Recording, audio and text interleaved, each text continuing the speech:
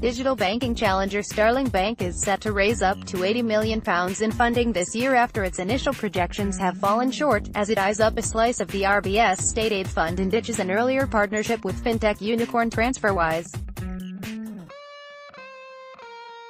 Starling was rumoured to be seeking £40 million in funding in September last year, as it looked to expand its operations into European territories following an initial investment of £48 million from quantitative trader Harald McPike.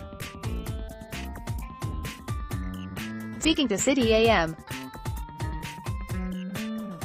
this afternoon, a person familiar with the matter confirmed that the digital bank has now doubled that expectation after realizing the potential such money could bring to the bank's future efforts.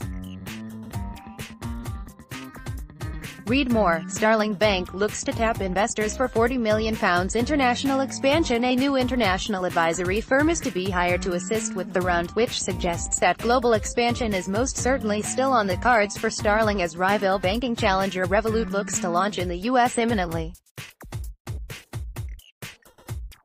The source also confirmed that winning the £120 million Pool A grant from the RBS fund has become a huge priority for Starling, after it began hiring a team to manage its application and future in small business banking in April this year.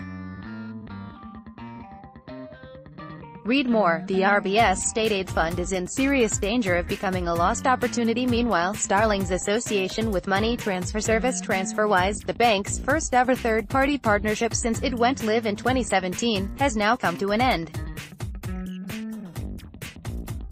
The source was keen to stress that the separation was completely amicable, with Starling's own, still in development, international payments business set to support the bank and its customers in the future.